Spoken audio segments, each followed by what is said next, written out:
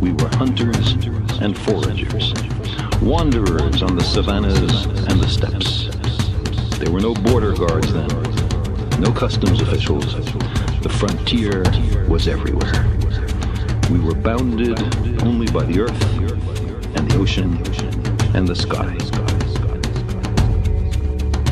Since we first emerged a few million years ago in East Africa, we've meandered our way around the planet.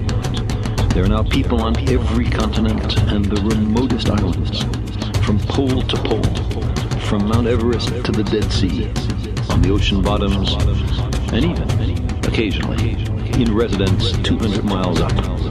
Humans, like the gods of old, living in the sky.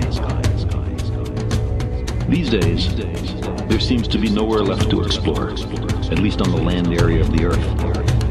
Victims of their very success, the explorers now pretty much stay home.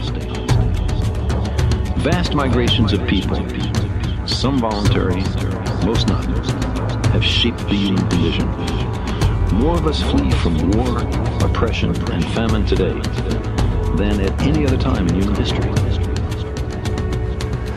And the world impoverishes itself by spending $1 trillion a year on preparations for war, and by employing perhaps half the scientists and high technologists on the planet in military endeavors. How would we explain this to a dispassionate extraterrestrial observer? What account would we give of our stewardship of the planet Earth? We have heard the rationales offered by the superpowers. We know who speaks for the nation, but who speaks for the human species? Who speaks for Earth? Shouldn't we consider in every nation major changes in traditional ways of doing things, a fundamental restructuring of economic, political, social, and religious institutions? We've reached a point where there can be no more special interests or special cases. Nuclear arms threaten every person on the Earth. Fundamental changes in society are sometimes labeled impractical or contrary to human nature, as if nuclear war were practical, as if there were only one human nature.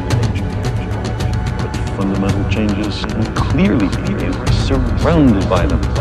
In the last 2 centuries, abject slavery, which was with us for thousands of years, has almost entirely been eliminated in a stirring worldwide revolution. Women, systematically mistreated for millennia, are gradually gaining the political and economic power traditionally denied. A new consciousness is developing which sees the Earth as a single organism and recognizes that an organism at war with itself is doomed. We are one planet.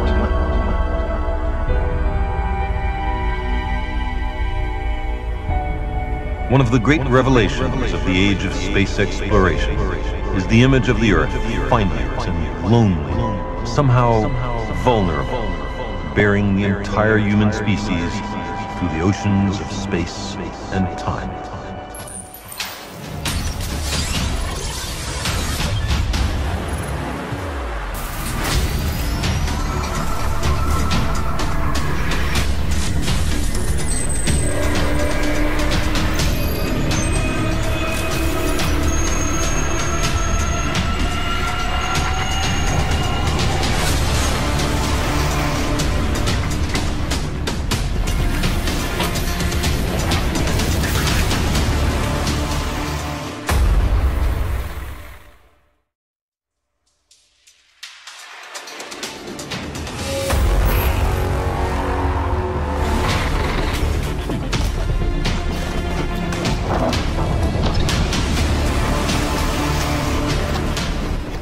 We are anonymous.